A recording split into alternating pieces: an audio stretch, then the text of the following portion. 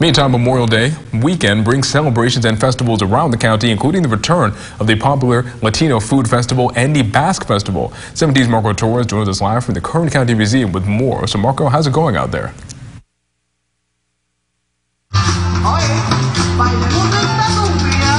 Moses, right now we're nearing the beginning of the climax for the food festival here at the Kern County Museum.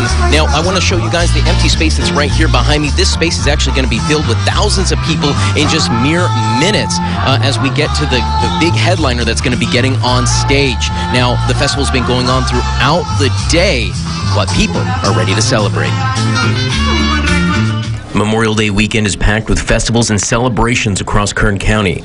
The Latino Food Fest has seen thousands of people show up throughout the day, returning for the first time since 2019. Every year has been absolutely amazing, and this is our first year back from COVID, and it's an amazing turnout. The Kern County Hispanic Chamber of Commerce organizing the event.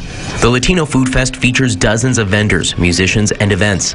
Food competitions are a favorite. One of the most competitive categories is pozole, a traditional Mexican super stew.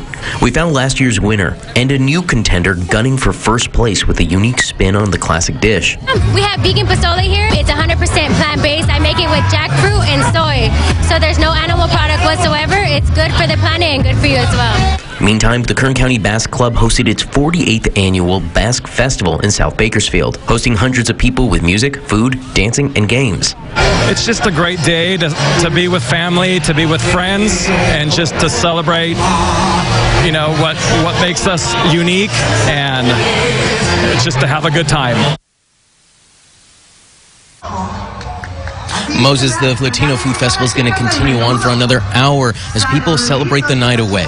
Live from Kern County History, Marco Torres, 17 News.